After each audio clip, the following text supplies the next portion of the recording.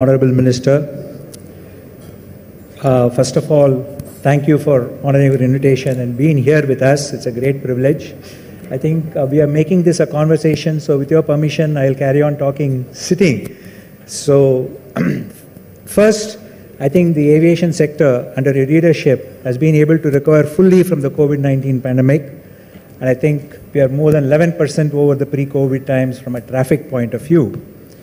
Most importantly, I think aviation as a sector has emerged as the fastest growing in the last 3 years. So congratulations on that, sir. I think we do very much welcome and support the investor-friendly initiatives which you have taken, and especially the convergence of the civil and defense sectors, and making sure as an aerospace industry we have an opportunity to grow is something which we are very proud of. I think we have received immense support and guidance. We have worked on various initiatives, including on the upper air mobility, which we did on 28th. So thank you very much for that. So without much time, I will straight away start with the first question. So first, what is your vision and how do you look at the transformation of air travel and transport in what we would call as the Amrit Kaal of India, sir? So first of all, congratulations, Dinesh ji, and thank you very much for having me. It's always a pleasure to be at the CIF Forum. Let me start by saying this, that I think that we are on the cusp of a fundamental change as far as civil aviation is concerned. Every industry across the world in its vertical goes through its stage of infancy, growth and maturity. And I believe that the civil aviation sector in India is just about on its takeoff stage as far as its growth phase is concerned. Now, if you look at the numbers over the last 4 to 5 years, the civil aviation sector has had a compounded annual growth rate of close to about 10.6%. In 2013-14, we had roughly about 6 crore passengers domestically. In the last 8 to 9 years, that figure has grown to 14.4 crores at last count. We've assumed post-COVID, as you very articulately mentioned, we have emerged if you will, in terms of a V-shaped recovery post-COVID, where we had at one point of time all our planes sitting on the ground with no passengers, not even idling. Today, we do not have enough planes up in the air to fly the number of passengers that we would like to in our country. Pre-COVID, we had a high of roughly about 420,000 passengers per day. We've crested that repeatedly in the last 3 months, both in season and off season, which tells us that the winter season and the festival season that is about to come holds much greater portend in terms of a greater demand for civil aviation. So what does that mean? That means that on the one side, we've got to make sure that our airports ramp up capacity. And we've got a very, very expansive CapEx plan in place. In 2013-14, we had 74 airports, waterdromes and heliports in our country. In a period of 9 years under the leadership of the Prime Minister, we've doubled that number to 148 today. I'm going to Kanpur tomorrow, day after tomorrow, to inaugurate the new facility in Kanpur, which is roughly about 14 times its original size. So therefore, capacity building is what is on the anvil as far as civil aviation is concerned. Today, if you look at our 6 metros, we've got roughly a capacity of throughput capability of 220 million passengers. We're going to more than double that in the next 5 years. 6 metros in India will have a throughput capacity of greater than 416 million passengers in the next 3 to 4 years. So that's the kind of growth phase we're looking at in terms of airports. Similarly, as far as airlines and planes are concerned, we've all heard of the huge order put in by Air India of 470 aircraft, close to 220 with my friend on my left. and 250 with his arch rifle, which is Airbus. Now that, for India, and not only for India but internationally, is the largest order ever placed in civil aviation history, which has happened from India. And the point I want to make here, Dinesh ji, is that we looked at an Air India that was crippled, an Air India that was hemorrhaging, an Air India that was posting losses greater than 600 crores a month on a sequential basis, 7,200 crores of in the red of taxpayers' money. It's not only government of India's money, it's your money. And look at how that story has turned around with the one initiative that the Prime Minister has taken to ensure the successful divestment of Air India. Today you have that same company that was bleeding 7,200 crores of taxpayers' money, putting the largest order in civil aviation history in the world on the world stage with 470. That's the kind of change that we have seen happen in civil aviation. And I'm very confident. That very clearly shows that my time is up as far as this answer is concerned. But that very clearly shows the potential for civil aviation in the days to come. And the last point I want to make is that it's not only about metro to metro connectivity. It's also about last mile connectivity, where I'm putting a huge thrust. Because the one thing that the Prime Minister has done, which has changed the face of civil aviation in this country in the last 9 years, is really democratize civil aviation. And Ude Desh Ka Aam Nagrik, the program that has resulted in Tier 2, Tier 3 passengers coming, city passengers coming to Tier 1 passengers and even traveling abroad. That regional connectivity and last mile connectivity must exceed its pace in terms of penetration. And that's one of the things we're looking at with even sub-20-seater aircraft. So it's not good enough having Boeing aircraft or Airbus aircraft in terms of narrow-bodied or wide-bodied. It's as important to have helicopters, to have seaplanes, to have sub-20-seater aircrafts that take people to the last mile and connect them to the last mile. Which is why Udan in 4.2 looked only at small aircrafts in terms of connectivity. And the next phase that I'm going to come out with, which is after Udan 5.0, which is going to be Udan 5.1, is again looking at small aircraft connectivity. Because if you are providing that last mile connectivity, then you're going to have a seamless connectivity from Tier 3 cities to Tier 1 cities to people even going abroad. And that's what our goal is. Thank you, sir. I mean, wonderfully put. And as always, you put it in very simple terms for all of us to be able to understand. But if I can just step back and look at it and say, what do you think are the challenges we will face? And how do you think we can overcome them? Not just from the, I would call it, operating infrastructure, but also from the management of such a large growth in passenger volumes which you are expecting in the future. So the first thing that we have to do is to make sure that our view, whether you're an airline, whether you're an airport, or whether you're government of India, our view is that of a service-oriented business towards our customers. It has to be a customer-centric point of view. And therefore, I believe our role in government today as a ministry is also not to be that one of a regulator, but to be of a facilitator. And therefore, to get all stakeholders on board, make sure that you resolve their pain points, because in resolution of their pain points and making sure that a facilitatory environment is created for them to grow, lies the growth of India and lies the growth of civil aviation. And so that has been our motive and our resolve over the last 2.5 years, whether it's looking at airlines, whether it's looking at airports, whether it's looking at MROs or FTOs. We've scrapped a number of rules, made it much simpler, much easier, got rid of royalty payments, got rid of exacerbated rental payments to make sure that it's a service-led organization. We've sat with airlines, and one of the things that I was made aware of is that not only has the price of ATF, for example, gone up by almost 2x. It used to be 53,000 rupees a kiloliter pre-COVID.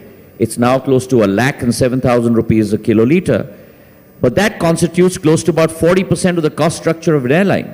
And therefore, if 40% of your cost structure has actually doubled, then that immediately hits everything that's going below the bottom line. And so the bottom line that was in the black will turn straight away into the red.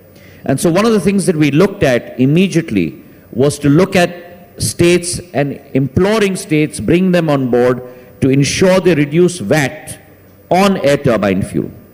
And I was very surprised to learn that there was a number of states that were charging between 20 to 30% VAT on ATF. Now imagine this, your ATF price doubles, then you have a double whammy in terms of the VAT on ATF being 20 to 30% of that base price.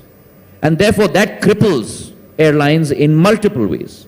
And so therefore a scenario in 2021 where we had only 12 states that charge between 1 to 4% VAT on ATF and almost close to about 24 states and union territories that charge between 20 to 30%. By imploring states, and through your forum, I'd like to thank all the state governments, the chief ministers, who've actually facilitated this. And we've brought 19 states from that basket of 24 states of 20 to 30% VAT to 1 to 4% VAT. And so therefore in India today you have 31 states that charge only between 1 to 4%. And only 5 now, and I'm using that term meaningly, outlier states that charge between 20 to 30% VAT. And through your forum again, I'd like to implore them to come on board because the multipliers of aviation are phenomenal. There was a time 20, 30 years ago when airports and connectivity was only based on industrially prominent cities or tourism prominent cities.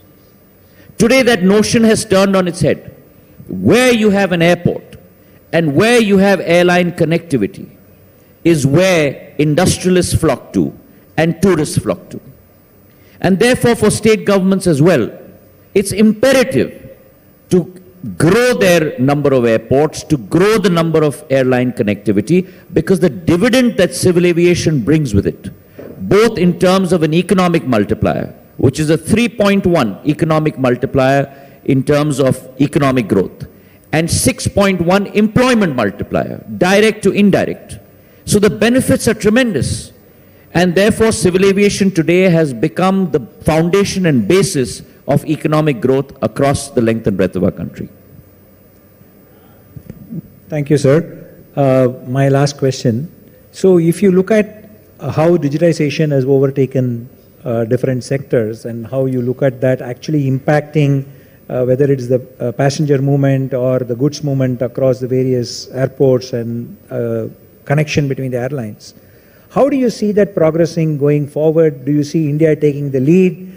I mean, how do you see us kind of positioning ourselves, both for the utilization of the infrastructure as well as the facilitation of people and goods movement? Well, I think we've already taken the lead. The Prime Minister has been very clear that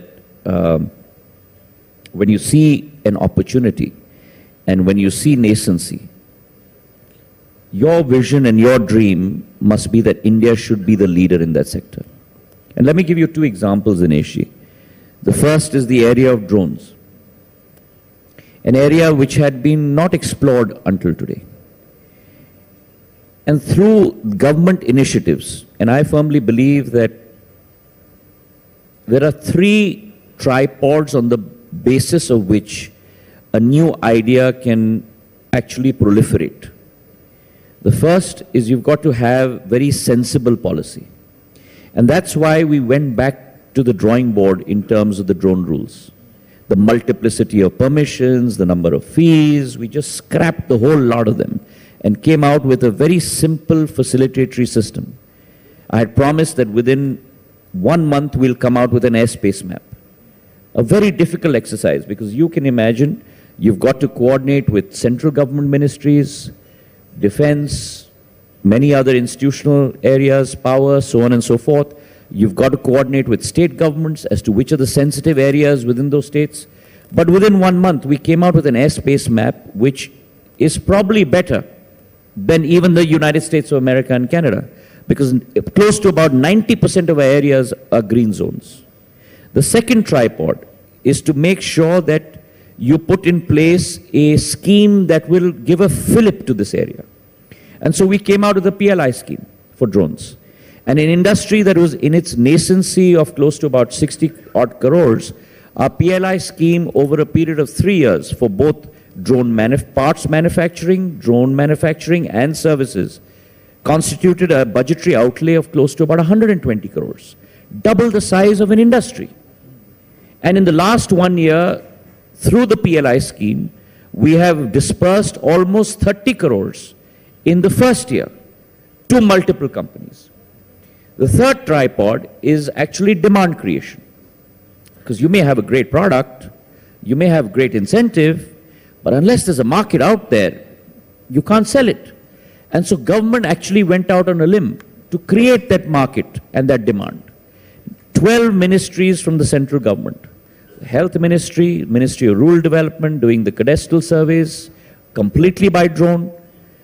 Health Ministry, vaccine delivery by drones. Mining Ministry in terms of the dangerous areas, doing that job with drones across multiple verticals. Mandatorily put in place rules that drones will be used for the following functions. And therefore the creation of demand. And so government has gone that extra mile. The second example is probably, hopefully, people such as yourselves and people sitting in this hall have started to use, which is Digiyatra. We started with Delhi, Varanasi and Bengaluru. And the very fact that today when you enter an airport through facial recognition technology, FRT, from when you enter an airport to when you board your plane, between 9 to 15 minutes flat, the process has been made completely facilitatory just through FRT process. So therefore multiple ID checks, multiple processes, all having been obliterated. And to be able to service customers, we have a separate Digiyatra line, which is separate from the other passengers. So those that use Digiyatra just sail through. And therefore you download DigiLocker app, you download the Digiyatra app, and you're all set to go on your next flight. Thank you, sir. So I'm now going to request Salil to give his quick comment and then come back with maybe your feedback on that as well. Terrific. Thank you, everyone. So, Honorable Minister, thank you for joining us. I think as most people who know me in this room know that I'm going to try not to dwell at a very high level. I'm going to give a couple of relatively specific strategies on ecosystem and on manufacturing. And I'd love to have the minister's feedback on those because they drive what the CII Aerospace Committee and Aviation Committees will be trying to do. First of all, on the ecosystem, you know, this is India's moment. This is the time for us to turbocharge our growth with 2,200 airplanes coming into this country over the next 20 years. Now, in order to do that, we have to localize a number of things.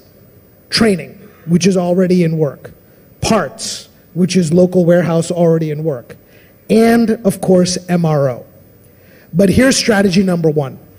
We have a tendency to talk about maintenance, repair, and overhaul, MRO support for airplanes, monolithically, as if it's one thing. And it isn't. We have to focus within there to determine what India's gap is at this moment. Because for the line maintenance part of MRO, for MRO that happens at the airports every day, that's already done in India today. It has to be. For the large hangar part of MRO, what many of us think of when we think of repairing airplanes, since the tax regime was changed by this government 3 years ago, today, C-checks, the most common type of overhaul done in hangars, 80% of that is now happening in India, which is actually a surprising fact for most people. It's really the two parts of MRO that account for most of the spend where we're struggling. It's component MRO, so the avionics, the things that control the cockpits, electrical systems, all of those kinds of things, and engine MRO, which is the repair of the engines. That is where we need to focus. Now, thankfully, our friends at Safran, who partner to make the CFM56 engine on both Airbus and Boeing airplanes, have announced plans to build an MRO by 2025 for engines. On components, we have to focus on making sure that the large foreign OEMs partner with us to set up MRO in India. But when we talk about MRO, I think we need to be very specific and focus on those two areas, engine and components, because that's where the money is, that's where the value is for the Indian airlines. On manufacturing, it's also a very stepwise approach that we have to take. We tend to focus on the large-scale manufacturing, when in fact the value is in the stepwise approach that India is taking in systems development, in large-scale aerostructures, in working with composite materials. 92% of the airplane's value is actually in all of those areas where India is moving up the value curve very quickly. And so, as they move from simple assemblies to complex composite manufacturing, and as Indian manufacturers move from building to a foreign OEM's blueprints to actually developing the blueprints themselves and owning the intellectual property in India, that is where the focus needs to be in manufacturing. Because again, just like with MRO, that's where the money is. So I think in both of these areas, MRO and manufacturing, from the standpoint of the CI Aerospace Committee and Civil Aviation Committees, our goal is to not talk about this at a high level anymore. We have to be specific and attack it and where the value is to follow the money. And so for that, I'd really appreciate the Minister's feedback. Sorry, I mean, just in the consideration of time, oh, there is, okay. I'm going to request Mr. Bhatt to also finish his comment, and then I'll just take the Minister to give board. Actually, most of the time I want to take, because we've had a lot of interactions. I must appreciate the Honorable Minister's exceptional response to the requests from certainly airlines during the early days, especially through COVID and so on. All of that was said about bringing, fuel costs down because of the taxes in the states, everything happened, and thank you for that. But the problem persists, you know about it. The cumulative taxes collected, or rather the annual taxes collected by the government exceeds the losses that airlines make. So we do have a structural problem, and I'm not even talking about in this forum about that. Just one point, Honorable Minister, which is the exceptional growth that we're going to see, the 470 aircraft apart, the 1,200 or 2,200 aircraft that are going to come. This is typical of India, and you have created the infrastructure, but there are a lot of support services which actually lag and ends up with under-servicing the marketplace. If we keep that in mind over the next few years, let's, if you're going to take 1,200 aircraft, we need 12,000 to 15,000 pilots. We're at half that. It takes 3 to 6 months sometimes because of our processes. Now, these are things not right for this forum. The second point I just want to make is we are civil aviation, but as a country, we know that the smaller countries which don't have a domestic market at all have looked at aviation along with tourism and hospitality and have clubbed the whole thing together as a huge contributor to the economy as well as jobs. I am not seeking a combination of 3 ministries, but I think thinking about that in the long run would be a great service to the customer who's the flyer, whose aspirations are growing every day. So let me try and quickly respond to both the comments made by Salilji and Bhaskarji both. I think Salil's comment is mostly on point. I think that the time has come, and this is a point that I have been pushing as well, that we set up and talk about not only airlines and airports, but we talk about the airline civil aviation ecosystem in India. And the ecosystem is much more than what meets the eye, and what meets our eye is the airport and the plane. And there's much more to the crafting of that story that's behind the curtains than what comes to meet the eye. And many of those important verticals that need to be set up in India are areas like MROs, are areas like flying training organizations, are areas like ground handling, are areas like manufacturing for aerospace. I see no reason why India cannot be a leader in aerospace manufacturing in India over the next 15 to 20 years. We have the market, we have the capability, we are the largest growing market in the world today. We will be a very large portion of what in 2050, according to the world statistics, will be a $16 billion passenger market and close to about a 400 million tons cargo market. India will have a fair share of that pie. And therefore, the time is now to set up these verticals of the ecosystem in India. A lot has been done with regard to MROs. The taxation structure has been changed, incentivization has been done, and now we are starting to see the fruits of that. With Safran coming in with a $150 million investment, many other companies, and I would urge Boeing very quickly to look at setting up an MRO in India. It's been many a year in the waiting. It was part of many conversations in the past as well, and I think it's important to put that step forward at this point of time. As far as flying training organizations are concerned, India had 35 FTOs in the last 2.5 years. With the dismantling of the exorbitant rental royalty system policy that was in place, today we're going to grow from 35 to 50 FTOs in India by the end of this fiscal year. So that's the kind of growth we're looking at in terms of FTOs as well. Because at the end of the day, we do not want our aspiring pilots to be going out abroad to get trained when then that same capability can be done in India. Similarly, in the area of manufacturing, there are multiple agencies and companies that have started manufacturing in India. My good friend Salil, who's sitting over here, today you have a Tata joint venture in Hyderabad and Bangalore that is making the fuselages of the Apache helicopters in India. The C-130 Hercules aircraft, the appendages of those aircraft are being made in India. I visited a Collins aerospace facility where, God forbid, we never have to use them, but the life rafts that come out of an aircraft are being made in India. Many of the seat harnesses by Collins Aerospace is being made in India.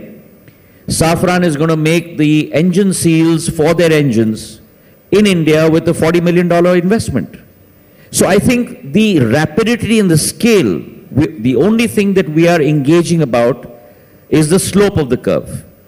Both Salil and I want a much more faster slope of that curve. Faster penetration, greater investment, greater capacities on the ground.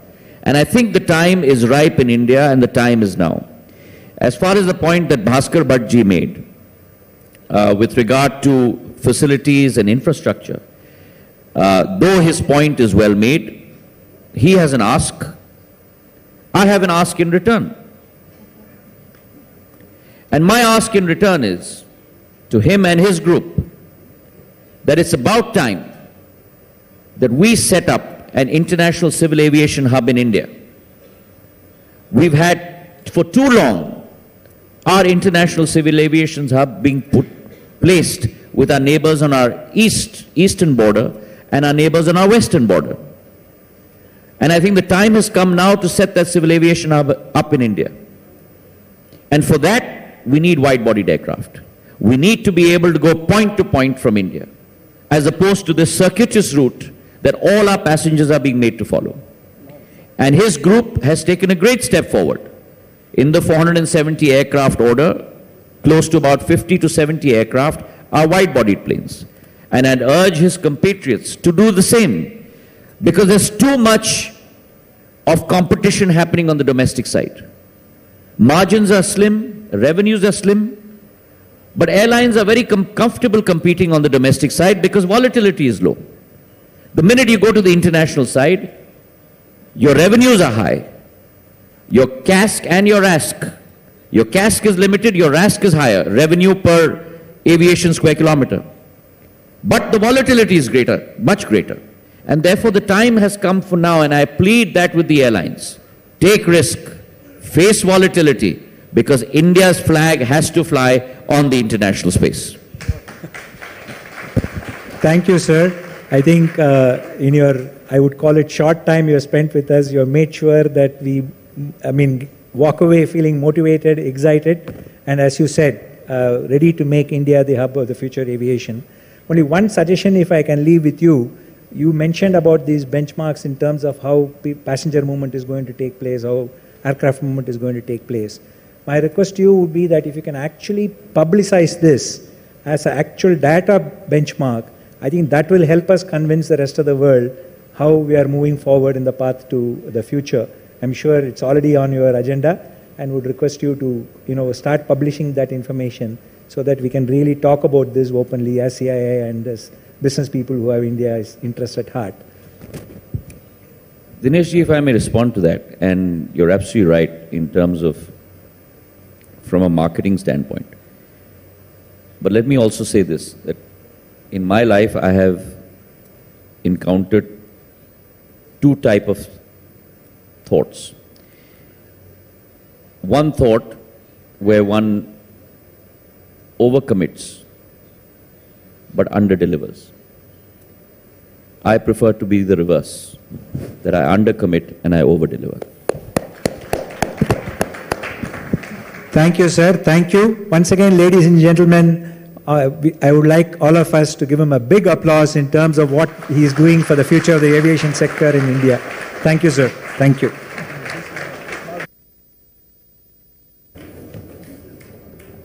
Mr. Dinesh, may I request you to, after the photo op, also hand over a token of appreciation.